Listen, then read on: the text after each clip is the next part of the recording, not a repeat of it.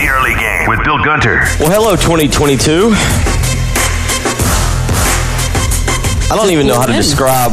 I have no way to describe what is happening right now as we deal. If you're out there and you're traveling to work this morning or at your house and listening, please be safe. The weather is nasty, windy, rainy. It is gusting, and I don't even know how to describe how we are beginning 2022. Jen is in studio.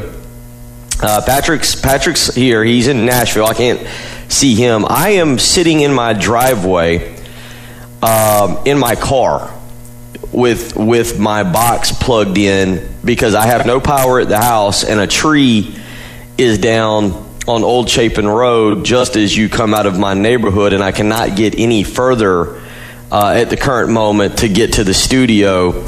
And so when I plugged up the box that we use, the Comrex that we use for locations, the one that I have, I had not charged.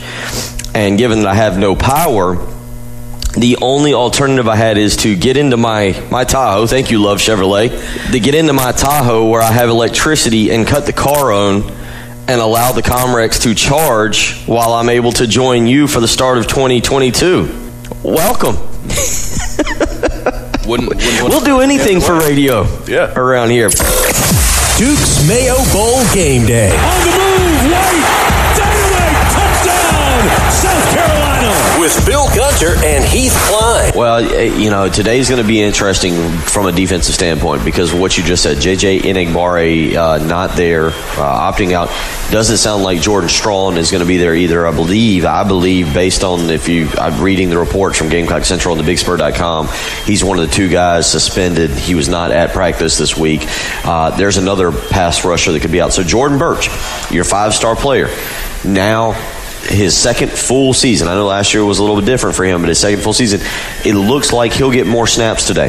What do you see from Jordan Burch today that maybe gives you hope going into next year? What can that defensive line do? They've been giving up running yards. For as much improvement as we've talked about with the defense this year, Will Shipley still ran for 128 yards. Tank Bigsby had 163. Isaiah Spiller and the other running back for Texas A&M went over 100.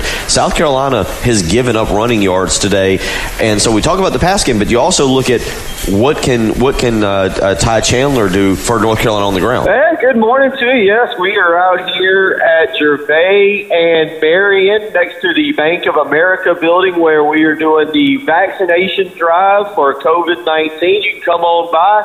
You can get your free vaccination this morning. The team is out here, and they are hanging out. It's a beautiful morning. Hey, not only that, we got donuts out here. You can get vaccinated, you get a free donut, get a free cup of coffee. You know me, I certainly am not passing up donuts, so that was an easy reason for me to be out by here. But you come on by again.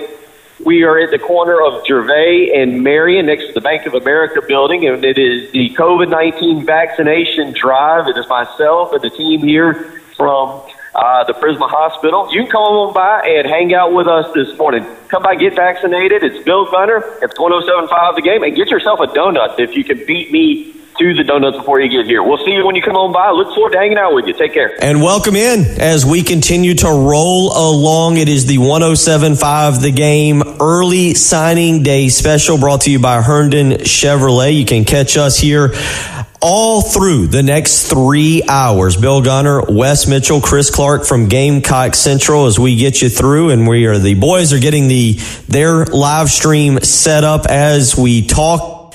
Let's not that we're going to dwell on the negative. There's a lot of great things to be happy about if you're a South Carolina fan today. Two guys, maybe the biggest name, as you just mentioned, will not be part necessarily of the recruiting class. I'm using air quotes here. It's a radio program, so you didn't see that. But this is a situation that Barham very quiet throughout recruiting. It was tough for you guys to get interviews. It was really tough to continuously track information. You knew Penn State was in the driver's seat at one point. Maybe Oklahoma jumped into the driver's seat late. Maryland certainly was always there. And then he commits to South Carolina. And I think it was a surprise because you guys got some intel late that it was going to be Maryland. He surprised everybody. And then unfortunately this morning for South Carolina, it does end up being Maryland. Bill Gunter.